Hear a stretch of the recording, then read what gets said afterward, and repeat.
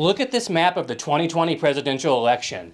Don't you think it's weird that Joe Biden won all these counties in a straight line in the middle of Alabama, one of the most conservative states in America? When I saw this, I thought, something nefarious must be going on. Then I did my own research, and what I found was Joe Biden actually won these counties due to an ancient shoreline from 150 million years ago. I'll explain in a minute, but first, I'm your host, Jeff Bell. I'm a two-time middle school Geography B champion and map aficionado. In this video series, we will examine one fascinating map from all 50 states, and you may never look at the USA the same again. And we're going to start with Alabama and go in alphabetical order the way God intended. You're watching Planet Bell. During the Cretaceous period, about 145 to 165 million years ago, dinosaurs roamed the Earth, and the central plains and southeast lowlands of what is now North America were covered in a vast ocean. Over millions of years, plankton left behind tiny shells rich in calcium carbonate that accumulated along the shores, forming a chalky limestone layer full of fossils. When the water receded, it left behind a nearly impermeable layer of chalk in a swath of land in Alabama and Mississippi, which we call the Black Belt. Trees grew all over the southeast, but due to the hard limestone bedrock, only grasslands formed in the marshy Black Belt.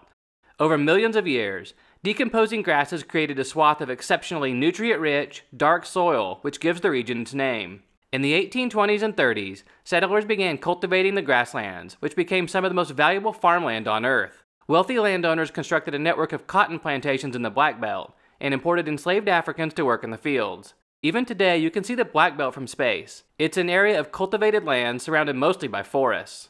The region became one of the nation's richest and most politically powerful, and the cotton trade elevated Montgomery, Selma, and Demopolis into some of the most affluent towns in the country.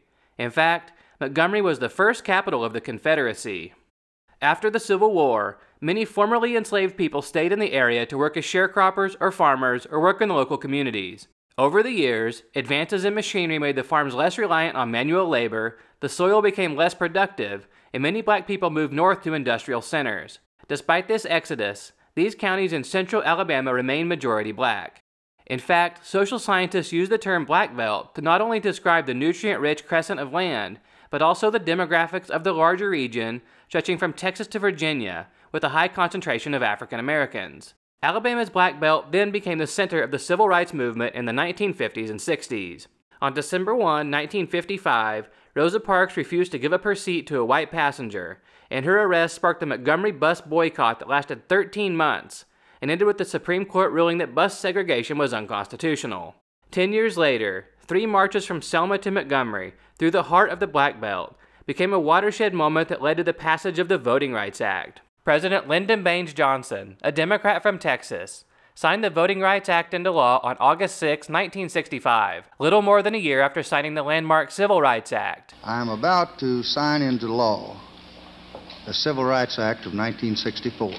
This, in part, sparked a massive realignment in American politics. After signing the Civil Rights Act, over 90% of blacks voted for Johnson in 1964, but he lost most of the southern states as white voters shifted to the Republican Party. In 1968, former Alabama Governor George Wallace ran for president with the American Independent Party on a platform of racial segregation. And I say segregation now, segregation tomorrow, and segregation forever.